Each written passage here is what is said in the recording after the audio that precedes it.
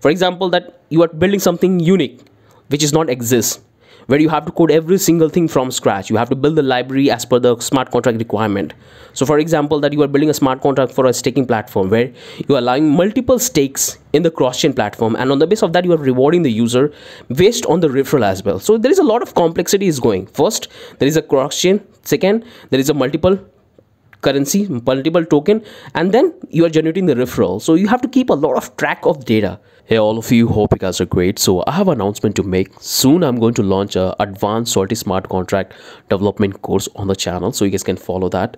But before I talk about the materials, the topics we're going to cover into the smart contract and how this particular course is different from the other smart contract development course which we have on the channel. If you talk about the complete smart contract development tutorial where we have learned every single thing about the Solidity, how it's going to be different from that to this, and who can actually follow this particular course. If you really want to follow this course, then what are the prerequisites you need to have to master this particular course which I'm going to launch?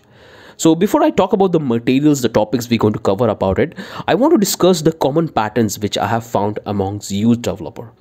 So I have talked to many developers, many newbies. Some of you have contacted me personally, some of you have booked an appointment for a consultancy. So in that, what I have noticed that you guys can easily able to build the project. Guys watching the video, you can easily able to build the project. Like right now we have close to 30 projects, and many of you have built those projects following the tutorial. But when it's come to doing some modification in the smart contract, you feel like blank. You don't know how to do that modification. So that's the very common pattern which I have found, because some of you have an idea that this is the product which I have to launch, this is the fee which I want to charge as a service or as a staking.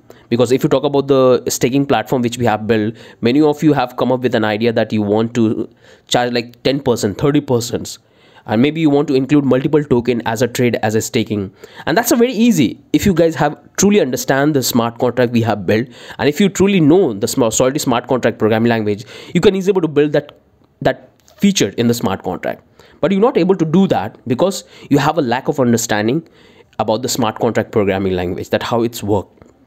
And the one thing I have noticed that you guys can easily able to build this entire smart contract which we have on the channel. But when you actually see the real contract on the real world, so if you go to like Etherscan, and where you can see the contracts, the different contracts we have for the NFT marketplace, for the NFTs, or for the staking. So these are different of contracts we have.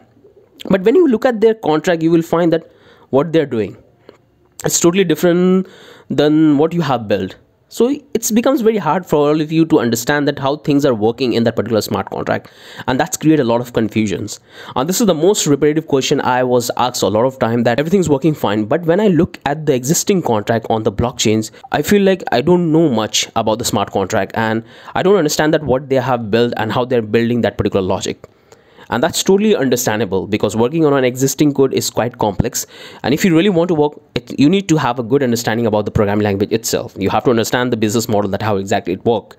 So that's what I'm going to focus in this particular course. So the one thing I want to highlight, that if you really want to follow this advanced Solidity Smart Contract Development course, you have to understand the basics. So I have a close to 60 to 70 videos in the playlist, and that which I have covered every single thing about the Solidity programming language. So I would recommend you that first focus that particular playlist. Once you complete that playlist, then you have to move to this particular advanced one, because in that I'm going to focus totally on industry ready project. So you have noticed probably this, that in the smart contract we have different libraries. We have libraries for the strings, mathematics. We have some external library which calculate the address, which verify the user, which restrict the bot. So we're going to focus on these topics.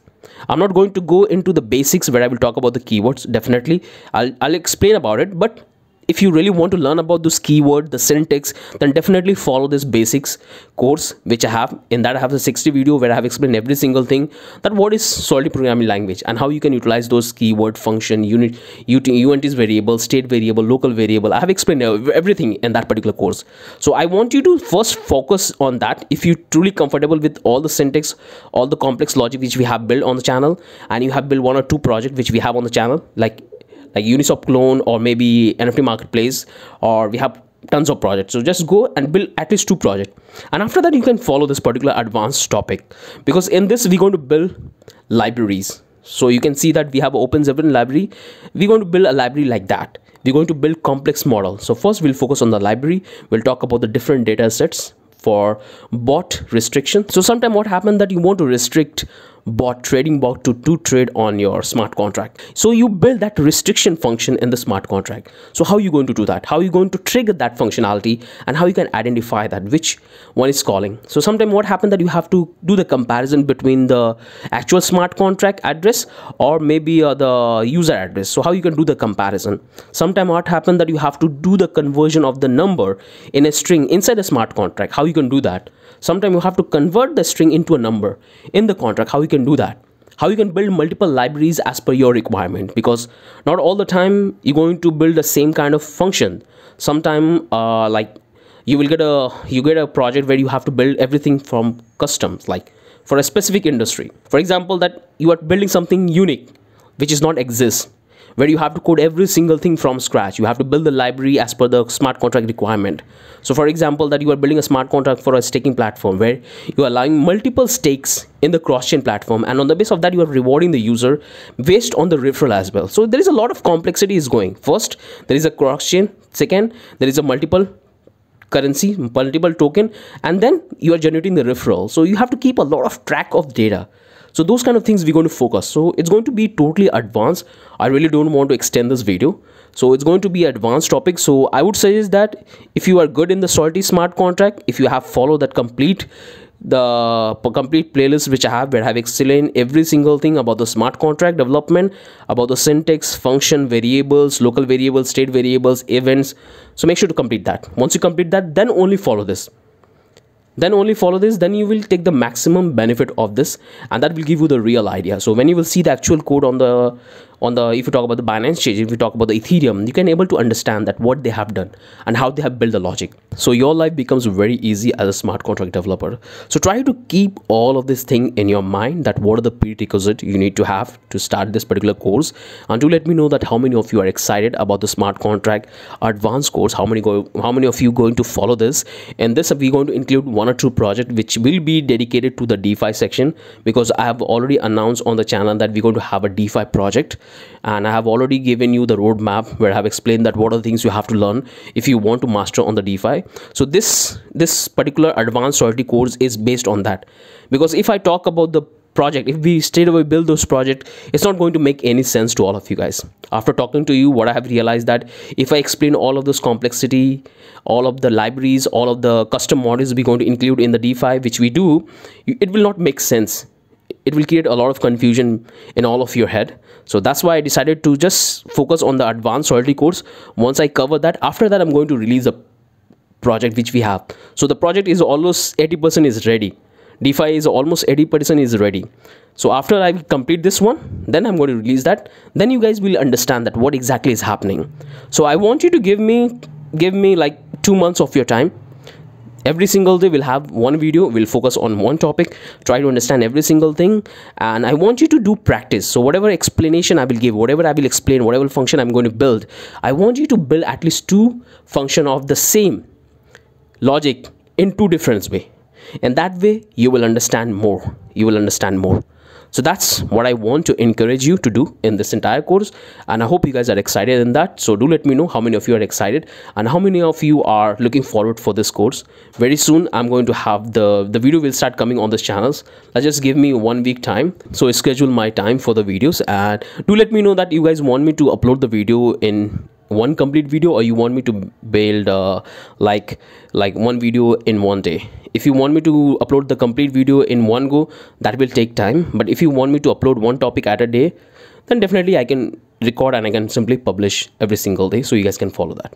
So I hope you guys will enjoy a lot, and you guys will learn a lot of things, and that will teach you every single thing about the smart contract advanced development. So when you will look at any code, any libraries, you guys will understand that what exactly is happening. And when you will sit for the interview, that's going to give you a lot of benefits, because this is kind of question we generally, when I take any interview for the company or when I try to hire someone for my project, these kind of things I ask the most advanced one, because I don't want to involve. If I hire someone to work on the project and I have to give my personal consultancy that this is what you have to include, this is what you have to add. So obviously when I'm hiring someone, I have to hire someone good who can complete the tasks without my involvement. Obviously I have to go through that on the upper portion, but he has to build everything from the scratch.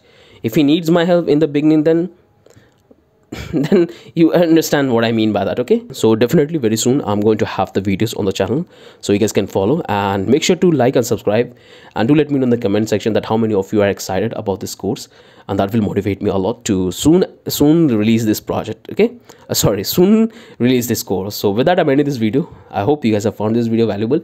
If you still have any confusion, any doubt, do let me know in the comment section. I'll definitely try to help in that. Have a wonderful day.